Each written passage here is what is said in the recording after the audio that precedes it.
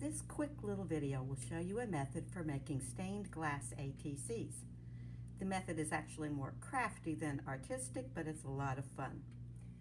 Begin with Yupo, which is a plastic paper, and use either alcohol inks or alcohol markers to make a streaky 1 or 2 toned sheet for each of the colors you need.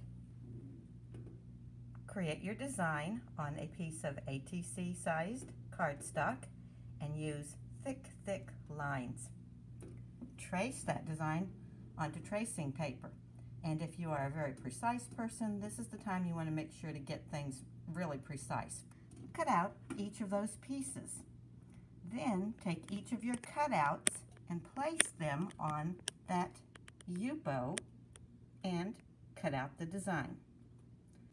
Place the pieces on your original pattern and tidy them up as needed. You can see that that lowest piece still needs some curve correction.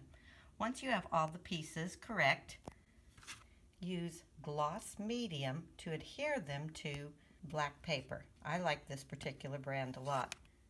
Start at the top and apply a layer of gloss medium.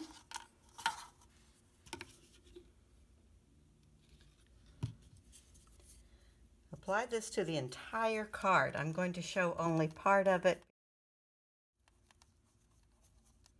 It's best to work wet. So you want to apply this to the entire card, then pick up each piece, put it in place, and put another layer of gloss over it. You're going to work quickly at this point.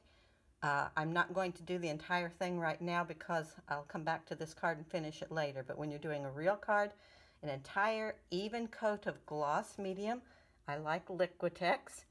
And once you have everything in place, you're going to go back and put another smooth coat or even 2.